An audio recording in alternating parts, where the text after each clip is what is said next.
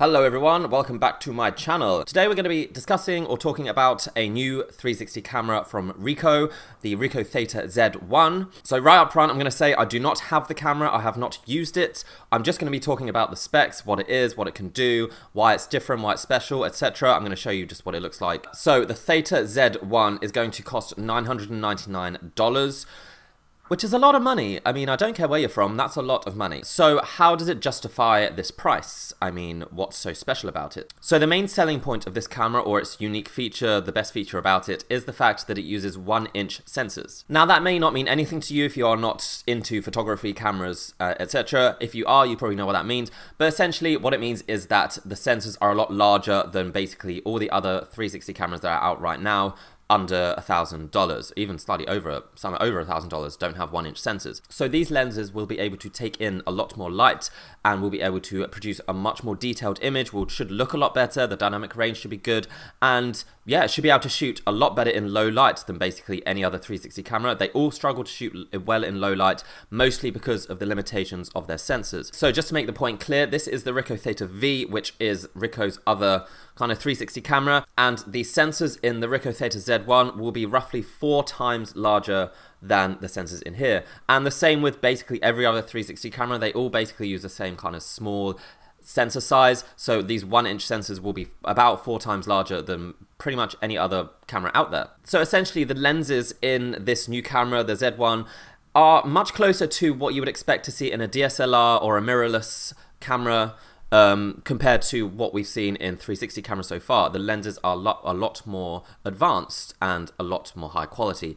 and they should therefore be able to produce much better quality images. So I'm not going to say that this is like an amazing camera or anything, I'm just trying to tell you the specs. I mean, there's literally hardly anything out there to do with this, they just released the specs. So I've been kind of searching the internet for any kind of example photos, videos shot with this camera, but as it's literally just been announced today, there doesn't seem to be anything out there. I have found something on this Japanese version of Engadget, which does talk about the camera, and apparently there was kind of a preview thing, and they showed some images from the shot with the camera, and people were saying that it was good. It was the dynamic range had been greatly improved, and there was little chromatic aberration, which was a issue with the last camera. You know, this purpleness that you can find on the edges. Yeah, apparently that's been improved a lot. So I mean, yeah, there's these images. There's this unstitched image here, which seems to be on like is that Lightroom or Photoshop? And I'm pretty sure that that is London. That is there. That he's shot that kind of circular image. Yes, that is London. Ricoh, if you have one of these cameras in London, you need to give it to your boy here, and I'm going to go test it. So give me the camera, I'll shoot all your photos for you. I know all the best places in London. The people want to see how good it is. I'll wait for your call. Actually, I have just found another article. It's also in Japanese, but we can translate it. And they do show one image. Yeah, they show one image shot with the Z1 apparently. Again, this is London. Give me the camera. Yeah, that's the shard right there. Yeah, I mean, it looks like a good image. Obviously, it's not going to be in its highest quality because this is just posted online. It's probably cropped. I mean, it's probably zoomed in. But to be honest, even with this photo, reasonably low light, it looks like to be in dusk. I mean, one of the street lamps is on, and it looks pretty good. I mean, this lighting is really nice on the river. And the sky looks good. I mean, yeah, I mean, this is not the best example. This is just literally the only thing I found. But it is a good sign. I mean, it looks, I'm not going to say whether it's amazing or great because we just don't know. It's too early to tell. So actually, I just finished recording the video that you're watching now, and I checked this website again, this Japanese website, and I found a whole host of other images shot with the Theta Z1, and so we're going to go through them, we're going to have a look. I want to look at this one in particular right now, this apparently shot in a starry sky in the middle of the night. If this is actually shot with the Theta Z1 and it's, yeah, like, real, I mean, that's really amazing. I know of 0 360 cameras that can shoot in the middle of the night and capture a starry sky like this. I mean, that is really good. Well, it says here, photographs by Mr. Kanji Taniya, photography shot the starry sky at 360 degrees on Salt Lake, Bolivia. I mean, I'm assuming that this is the article about the Z1, so I'm assuming this was shot with the Z1, and that is a really cool image, and if that is accurate, then this is going to be an epic camera for shooting at low light.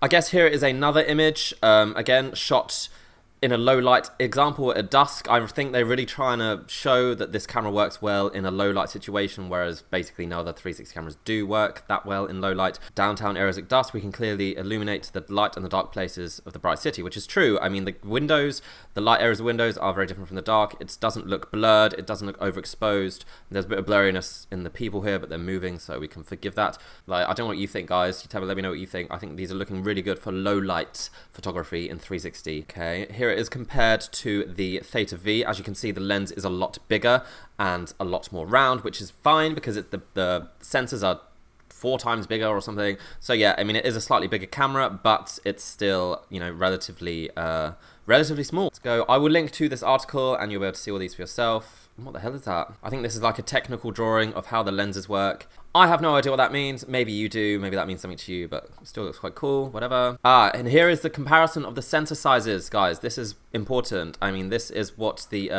1 over 2.3 inch lens is what the kind of Theta V uses, and most other 360 cameras like the Ricoh, Insta360 One, GoPro Fusion, they all use these small little lenses. But this 1 inch lens, as you can see, is around about, I guess, maybe 3 or 4 times bigger. What else have we got?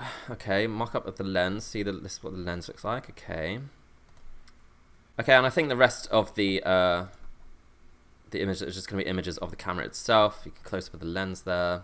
Yeah, all the other images were just of the camera itself. There's no other example images. But those ones that I've shown you, that one at night, that one with the stars, I struggle to get that. Well, I live in London, I never see the stars. But I don't know of any 360 camera that would be able to do that. Or even like a phone camera would struggle to do that. And some DSLRs would struggle to capture lights like that and those stars, even if it's a perfectly like clear night. Yeah, so if that's accurate, then that's pretty exciting, especially for, I guess, more professional use. Wow, yeah. Now I'm a little bit excited about it. I wasn't, to be honest, before. I was a bit like, oh, $999, what's new? I mean, big sensor, so what? But yeah, that looks really good. So a little bit more excited about the Theta Z1 now. And now I really want to try it. It's in London, give it to me. You can also live stream in 4K, which is good. Obviously not, again, amazingly new. Plenty of other cameras can do that, but something nice to have if you're into the live stream game. There seems to be like a display panel, which was something missing from the other camera, which was sorely needed. I do not like cameras that don't have anything displayed, because it means you can't really use it manually. You need to connect to an app, and I don't like doing that all the time. The one annoying thing that they haven't changed is that there's still only 19 gigabytes of internal memory. I mean, come on, it's 2019.